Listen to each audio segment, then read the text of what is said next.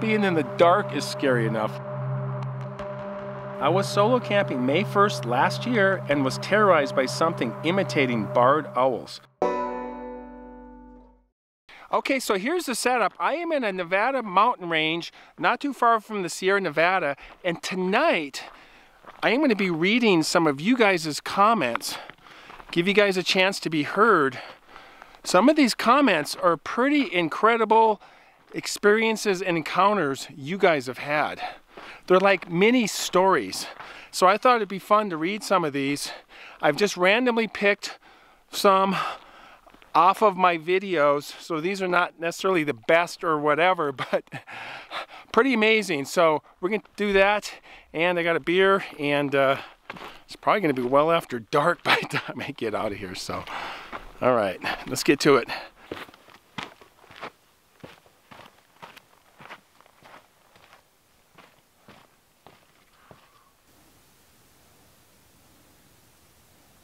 All right, for tonight's beer, we have Big Wave Golden Ale. That is by the Kona Brewing Company.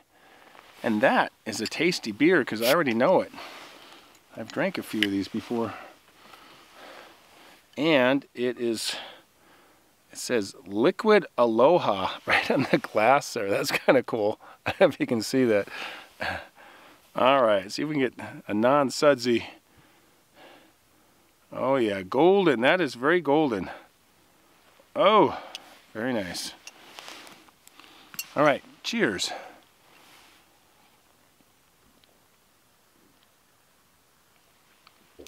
That is pretty good. It's a little warmer than I wanted. I was not able to get down to a creek. There was one on the way in. Deep canyon. It must have been 500 feet down. Pretty amazing. It was just roaring too, so. Also, up here where I am, it is dead silent. Zero wind is what I mean. I can hear some frogs down this way. Must be a marsh or something next to the stream.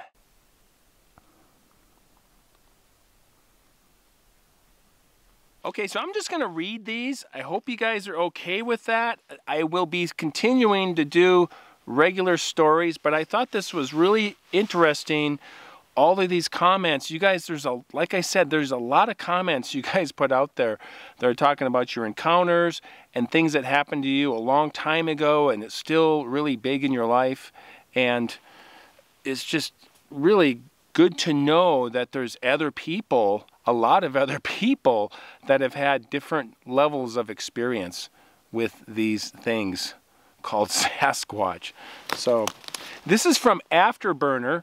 My family and I had 2 run-ins with these creatures on the west branch of the Feather River back in the 1970s. I have never forgotten being escorted out of the area by one. It wasn't hostile, but it made damn sure to let me know I wasn't welcome there. My parents had the same experience 3 weeks later in the exact same spot. Wow.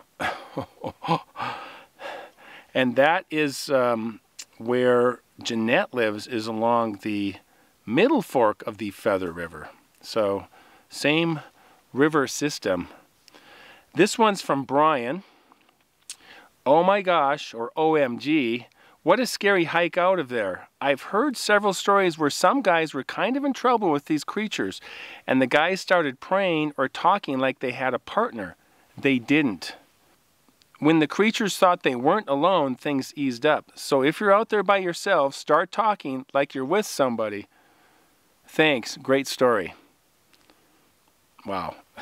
Probably a good thing to do. I do a lot of talking to myself anyways when I'm out, because my thoughts just come right out of my head, out of my mouth. And a lot of times I'm kind of practicing to get ready for a video or something. This one's from Teresa. A few years ago, I experienced strange knockings in a Pennsylvania state forest. I was in my car reading when I heard 3 loud knockings 50 yards from me. Again, 3 more knocks 50 yards away. Seconds later, I heard more tree knocking, but from a different direction. There were tree knockings from 3 different directions. I looked to see who was out there making these tree knockings from 50 yards away, but could not see anything through the thick brush. I was alone and wasn't going to make any effort to find the source of the tree knocking. The whole event left me uneasy. Wow. That is definitely not a bear. That is definitely not a mountain lion. Couldn't imagine some people with sticks out in the woods late at night in a state forest. Crazy. This one is from Lady Prepared. Similar thing happened to my family of 4 in the redwoods. Started with the forest getting dead silent. Then we felt like something was watching us. As we turned to start hiking back, we heard noises that let us know that something was definitely keeping pace alongside of us along the tree line. The experience culminated when a huge log was hurled through the trees down at us. I can tell you we never ran so fast in our lives to get our children out of there. It's definitely their turf, and they let you know when they want you to be gone. Wow. Can't imagine a tree being thrown at you. That's crazy. This one's from Carol. A friend of mine had a similar experience in northwest Montana back in the early 70s. He was driving on a Forest Service road on his way home after a fishing trip. It was dark and he was driving slowly because of the rutted, curvy road when he came around a bend and a huge something slid down an embankment in front of his truck. He said it spun around and angrily slapped its hairy hands on his hood. He slammed on the brakes and didn't hit it. And then it swiftly ran into the forest on the other side. This guy was a 4th-generation Montanan, raised on a ranch, and was a skilled hunter fisherman. He knew all the wildlife in those mountains, including bears, and he swore it was some kind of an enormous ape man. Wow. To be that close and just by yourself on a road like that and have something like that not just go across the road, but like get ticked off at you because you got in his way. It's not the other way around. He got in your way. He's like, you got in my way. This road that I came in on, a winding dirt road going through these mountains here, steep drop-offs, forest on either sides. Very similar. Hopefully something like that doesn't happen on the way out for me. This is from Deer Haven. I live in the woods like that and refuse to go outside after dark. My friends tell me, oh, you should set up some trail cams. And I tell them, no way. I don't want to know what's creeping around out there at night. I kind of don't blame you. This is from Jackpot Joey. I've been fishing and hiking all over California my entire life. Some of my family lived in a remote part of the Trinity County outside of Weaverville. I spent a lot of time exploring as a kid, and never did I have any strange encounters or feelings of uneasiness. As an adult, I have had 2 strange experiences. In 2011, while steelhead fishing Redwood Creek behind the town of Orick, a large single rock the size of a basketball came flying out of the trees across the river and landed on the cobbles of the riverbed about 30-40 yards upstream from me. It definitely did not happen from a slide or a tumble, as it was dead quiet when it happened.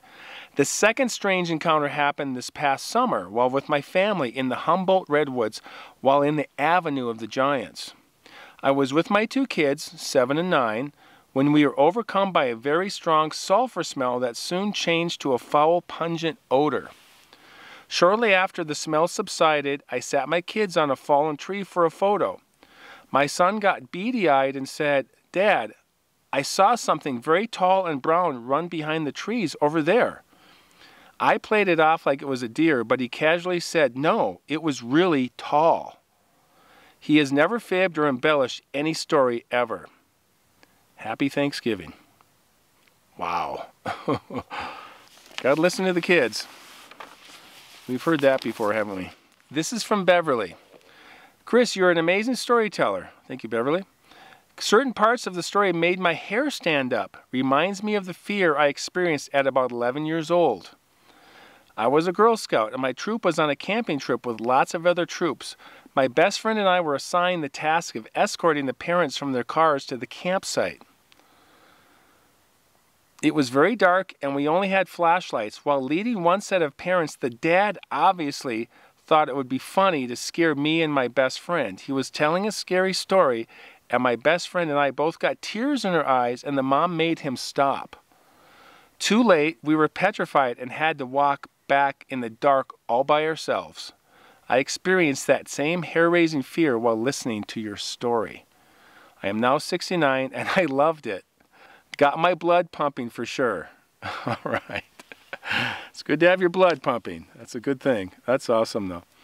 Wow. Yeah, you don't do that to the kids. There's enough out there. Just being in the dark is scary enough, let alone trying to scare the kids. It's one thing to voluntarily listen to a scary story. It's another to somebody trying to scare you and you got to go back in the woods by yourself. Yikes. This is from Rogue Squatcher.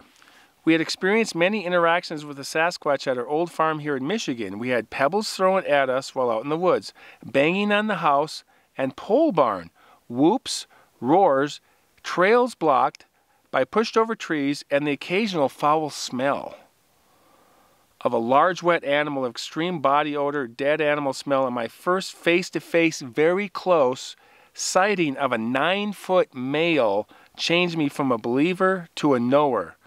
Keep up the good work. All right, thank you, Rogue Squatcher. Wow, that's a story of a story. There's a story here is what I'm trying to say. 9-foot male. All right, I got my light situation adjusted here. It's kind of cozy. At least it's not freezing, snowing, and raining, and it is getting dark quickly, though. Don't fear the Reaper. That's this guy's name. That's a very unique encounter. I've heard one from my friend's brother who was about 65 at the time and his health was declining.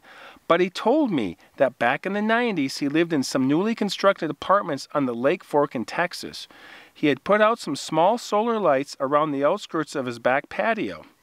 Beyond the patio were weeds about 3 feet deep, and they went back about 100 feet to the wood line. He noticed at night time he would feel the ground vibrating, not from anyone above him, but it was in the ground like heavy footfall. One night he got up off the couch and slowly cracked open the blind to look out and see what the noise was, and he said he had seen a very small child-sized creature covered in hair down on its knees, and it kept reaching out with its finger touching the solar light as it was amazed by the light. After it touched it a few times out of curiosity, it stood up and went off into the weeds. Up to that point, he didn't know anything about Sasquatch or give two shits about the subject until that happened. He also seen several adults standing just inside the wood line on 2 different occasions. After that, what you're doing is much needed. People need to know they exist. Wow. Wow. Could you imagine seeing that in your own backyard? Okay, this is from Watson Street Pictures. I'm from close to this area and have spoken to people who have never seen anything, but they've heard strange sounds. I've camped in Manning Park, which is also close by. I've been woke up at night by bizarre calls and response screams from between 2 tree-covered hills. I've heard coyotes and other animals many times, but this was something else. I can't explain. Pretty awesome when you finally experience it. Wow. Yeah, late at night, you hear something like that and you can't identify it, and the more you know, the more you realize it may be something like a Sasquatch. This is from Georgina. That's a huge yikes for me. I babysat a lot as a teenager and had weird stuff happen in the home after dark. Never failed. I eventually stopped babysitting altogether because no one believed me or the kids and what we told them. Thank goodness it was not as bad as this, but scary all the same. I feel bad for this child, though. He knew what he saw, and this had to be traumatic for him. I bet the parents ended up seeing something, and that is why they moved. Always believe your kids. Yes, I agree. Give people a little bit of benefit of the doubt. We're not all crazy and on drugs. That's what the 2 really common things people say. What, are you crazy? You must have been on drugs. That's not even original at all, so just got to say. This is from Blue Mountain Cowgirl. I love these stories, especially the ones from my native state of Colorado. In 1979, I worked for the Department of the Interior. 2 game wardens told me, because I asked them if there were grizzly bears in Colorado, because my dad actually saw one. They looked around as we were in an office and put up 4 fingers in the air, then put their finger to their mouth as to tell me not to say anything. Much is kept from us. I have found Bigfoot tracks and have heard them. Thank you, Chris, from Western Colorado. Take care. You're very welcome. This is from Osborne Outdoors. So sorry to hear that, Dennis. I was solo camping May 1st last year and was terrorized by something imitating barred owls and what sounded like demonic chimpanzees. I too have camped solo, lots, but haven't been solo since. I honestly never gave these things a second thought, but now I don't go into the woods at all without it always being in the back of my mind. I wanted to start a camping channel, bushcrafting and hiking adventures, but I don't know anymore. Thanks for sharing your story, and maybe we'll be able to work through the traumatizing effects of our experiences and make it back to what was a true passion. God bless. Sorry to hear that, Osborne. That's tough. And I think there's a lot more to the story than we got in this little mini story or comment. This is from Susan. That was truly a scary and creepy story. I would be spooked to spend the night as kids in a fort. I am originally from Ephrata, Washington, and when we as kids, we used to spend the night in our friend's barn, which is almost out near their pasture. We would literally scare ourselves to death hearing noises in the night. Love your stories, Chris. Can't hardly wait to hear your next one. Enjoy camping, everybody. This is from R. Angel. I lived in a cabin near Yosemite Park for 3 years, alone. Never had put much thought into the Bigfoot phenomenon. My nearest neighbor was 2 miles away, and I was very remote for the most part.